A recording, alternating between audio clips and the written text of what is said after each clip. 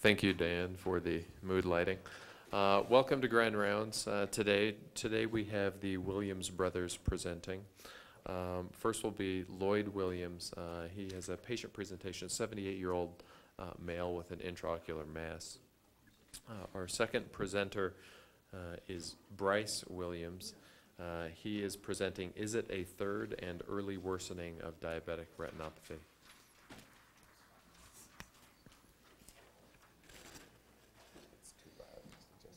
Alrighty. Good morning, everybody.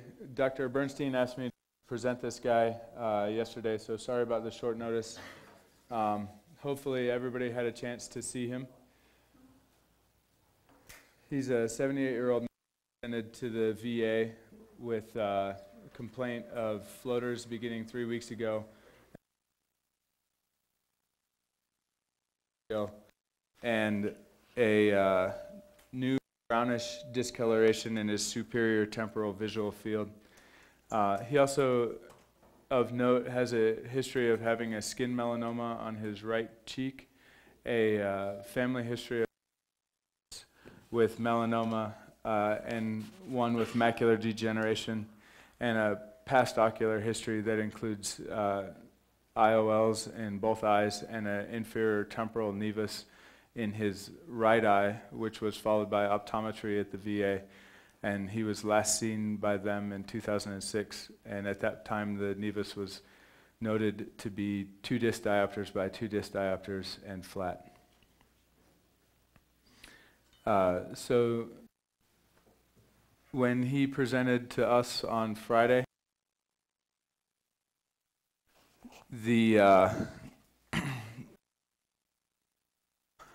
sorry, this is not working.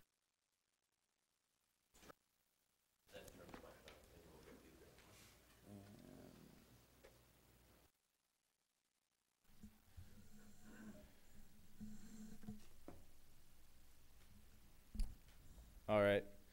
And this is the lesion we saw. It was a relatively large, darkly pigmented lesion with surrounding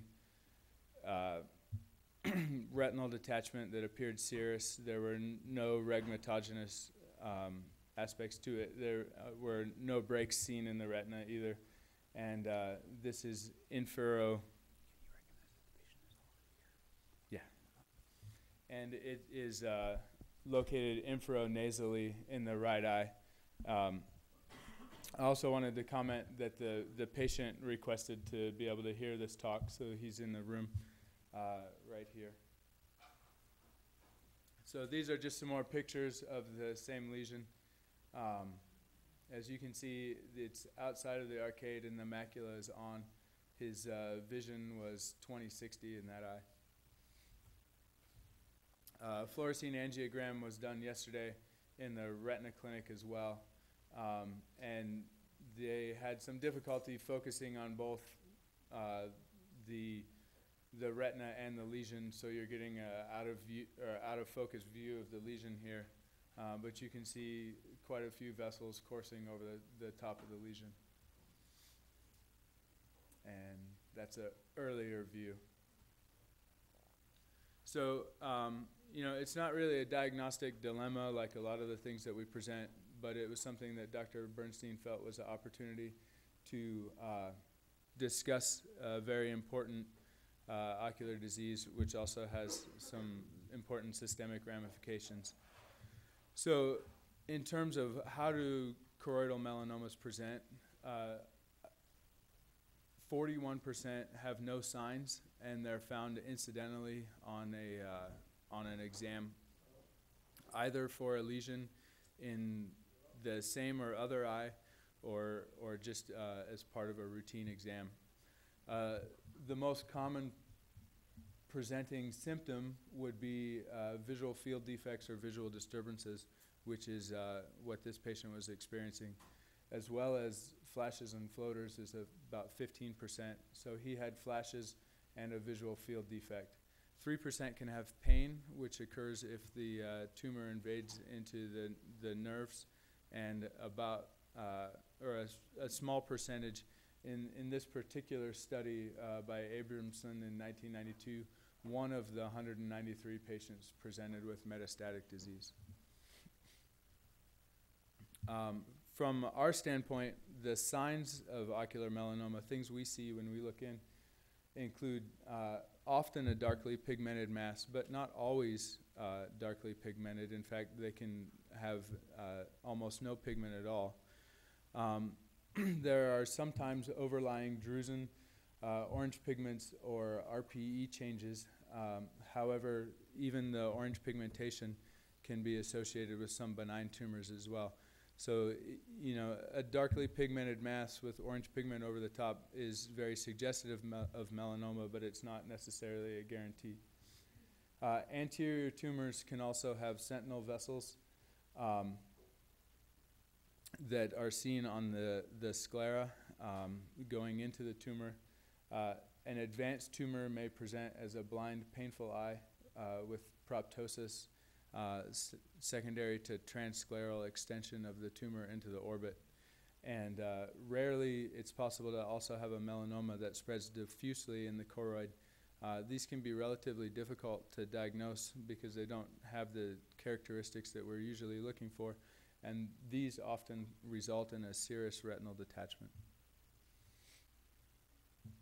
So when a patient presents with something that you think is likely to be a choroidal melanoma, it's important to do several tests.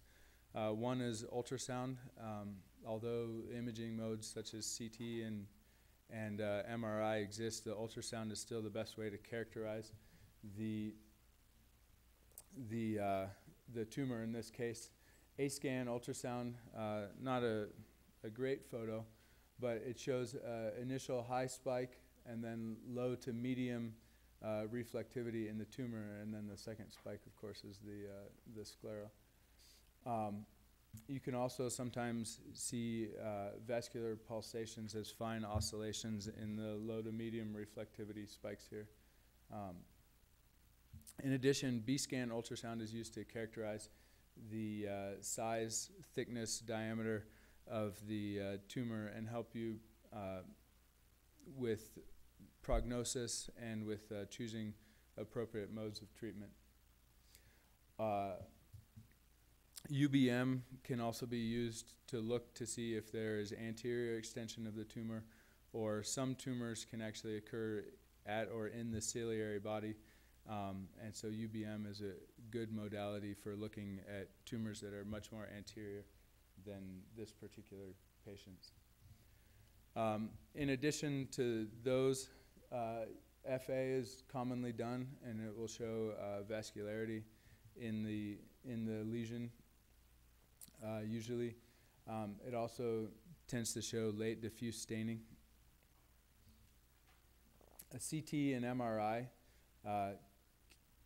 could be used. You can see these lesions on those two modalities, but due to cost and lack of sensitivity, they would be impractical compared to ultrasound. But it would be potentially possible to pick up one of these lesions in the process of doing a CT scan for some other reason. So that might be one way that a patient could potentially present. In addition, if there were a non-pigmented lesion that you were very concerned about, you could potentially do a biopsy. Unlike retinoblastoma, this is a tumor which is much less likely to have a transscleral escape secondary to a biopsy, although the papers that I read recommended beginning treatment essentially immediately after the biopsy to prevent that. Another important factor is that the patient needs to be screened for metastasis, which is, if present, an important factor in determining treatment.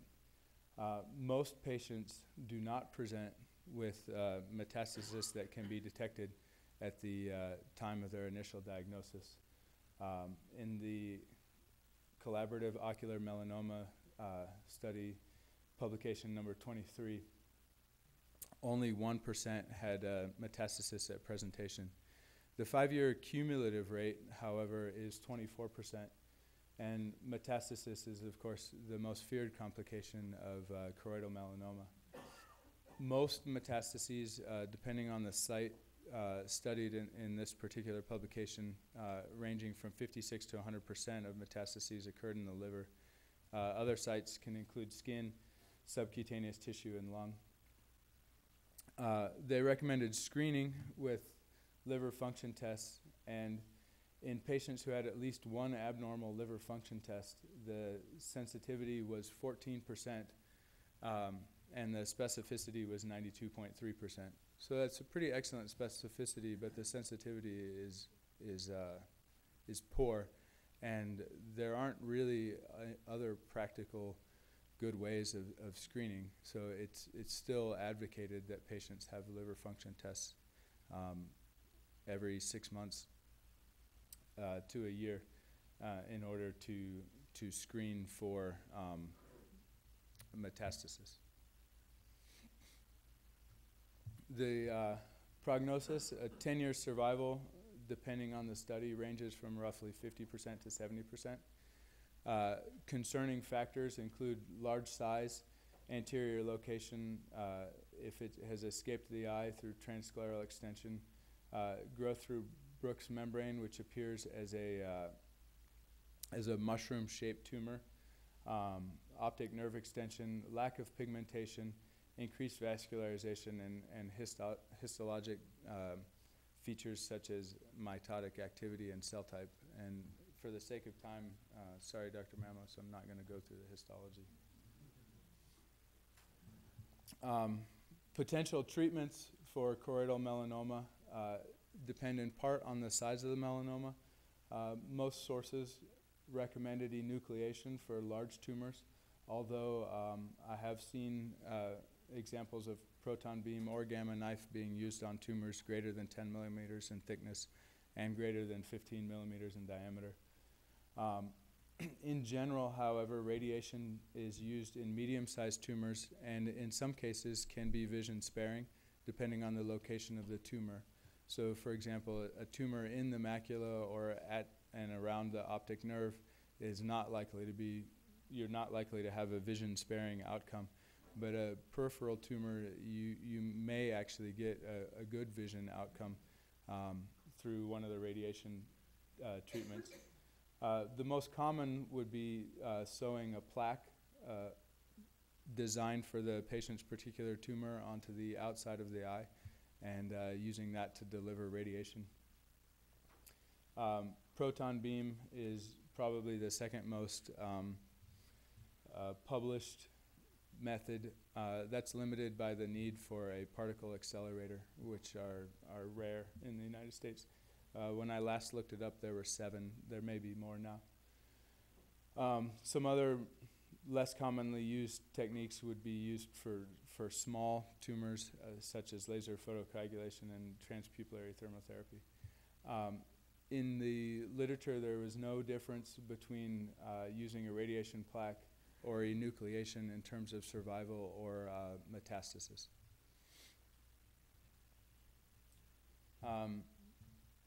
Choroidal melanoma is the most common primary ocular tumor, about 6 to 8 in a million. It's slow growing. The prognosis in terms of survival is probably better than for, say, an advanced skin melanoma. But still, in terms of ocular diseases, is a very serious one. And the modality of treatment has not been shown to affect metastasis or survival, but the tumor volume and location and some of the other things I showed on the previous slide have been. And it's thought that perhaps the most important thing with regard to survival is whether or not it has metastasized. And so even though less than 1% presented with already known metastasis, it's thought that the patients who go on to have metastasis even after treatment likely had them prior to treatment, and so essentially the cat was already out of the bag. And these pictures just show a melanoma before and after treatment with a radiation plaque. And these are B-scan ultrasounds of a tumor before and after treatment. And these two come from a study I did with Jay Duker on this subject. Any questions? Yes. Isn't this the eye that has the choroidal nevus? That's correct. And do you think there's an association between that and melanoma? Absolutely. They're still trying to get the photos. They were archived. But the choroidal nevus was noted to be in the infranasal quadrant. Can you comment a little bit on the relationship or lack thereof of this skin melanoma and choroidal melanoma? So this patient actually has, as I noted, an interesting family history of 5 family members, including one who died of skin melanoma. And it's thought, and he also had some genetic testing done at the Huntsman, which indicated that his family was and himself were at increased risk for melanoma. It's thought that the genetics of skin melanomas and choroidal melanomas are different. And so an increased risk of one is not necessarily an increased risk of the other. Just point out that a lot of those analyses that are done, however, are based upon relatively limited number because of the fact that these aren't huge Right. common. So I think it's too soon to say whether those are totally separated. But understanding why some people are at risk and understanding that there is that unusual situation of widely spread metastatic melanoma, and all of a sudden the immune system kicks in and they become disease-free. And it's about a 5% incidence that everybody's given a poke and boom, all of a sudden it's all completely eliminated. Tell us the immune system has got to be critical in this, and somehow figuring out what can trigger that kind of immune response when all things are done is critical in what we're going to do moving forward. I know so far attempts at enhancing the immune system through immunotherapy have so far not been successful, but that's obviously, for the melanoma researchers, that's the magic, that's the holy grail they're trying to get at. What size was this set at now by ultrasound? Roger, have you had a chance to? Dr. Harry's going to see him at 9:15. So I don't know the size. I would suspect it's medium and large. It's going to be somewhere right in between there, and so it's going to be, potential for plaque. But it was hard for me as I looked around. There's detachment and there's fluid and there's the rest, but it's certainly going to be at least well in the medium size. Yeah, and interestingly too, from the genetic standpoint, some studies have shown that tumors that exhibit monosomy of chromosome 3 are much more likely to metastasize, and it's not known whether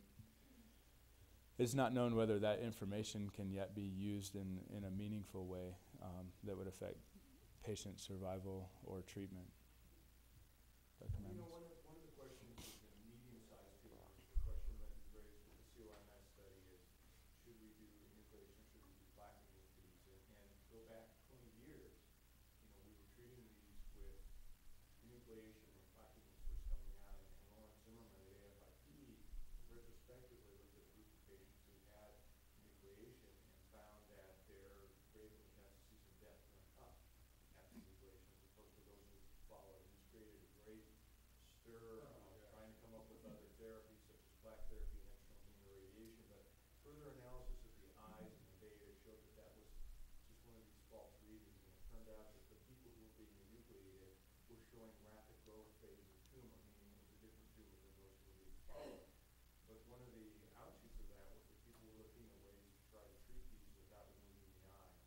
That's what stimulated this study. And the whole point of this study was to say, is it better to enucleate or better to use plaque therapy where you're at these plaques on the patients? And we're now out 15 years on the last report of the COMS medicine.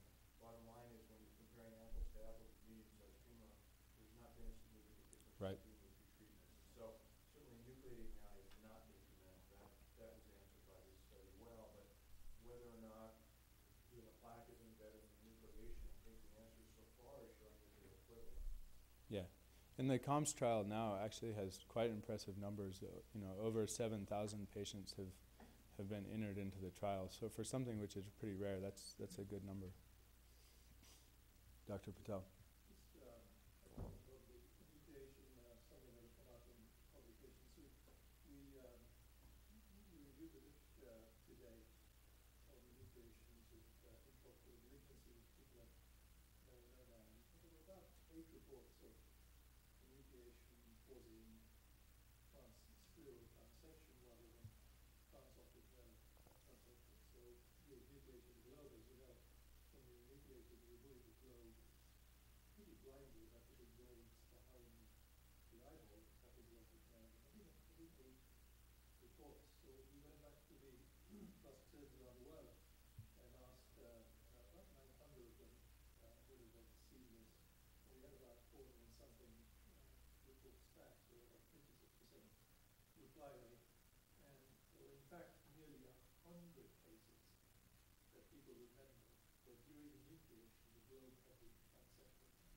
It's just worth remembering when we're doing these cases that one has to be extremely diligent, and there are some tricks you can use to try and prevent it happening. You essentially convert the possible cure to an almost certain condemnation to an exemplation when that happens. And most people won't publish this when it happens. It's one of those Right. situations. You don't exactly rush out to publish that. So apply for the statistics. Yeah, thanks for that input. Dr. Harry? Just 2 quick points. Randy's point about the immune system. I know BCG was used for a while to try to hyper up the immune system. I'm not sure if it's done much anymore. That was for a while for metastatic melanoma. Also, secondly, as far as going from the skin to the eye, have you seen that at all, Nick? I've seen one case, I think we documented that there was a skin melanoma that went to the eye. I think it's pretty rare. You know, it's very rare and it's interesting, and even though all melanomas are not the same, they behave very, very differently, and it's exhibited genetics. People who are at risk of skin melanoma aren't necessarily at risk for choroidal melanoma, and vice versa. So it's an extremely uncommon event to have skin melanoma metastasize to the eye.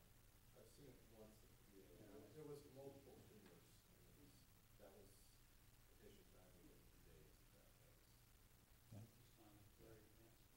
And it can sometimes go from the eye to the skin, too. And that's, in my reading, that would be probably more common. That's more common than the reverse. Well, we'd like to have follow-up report here as a procedure. Yeah, so he'll be referred on to Dr. Winward, and we'll see. And we'd like to thank the patient for coming in. Yes, Appreciate it being here.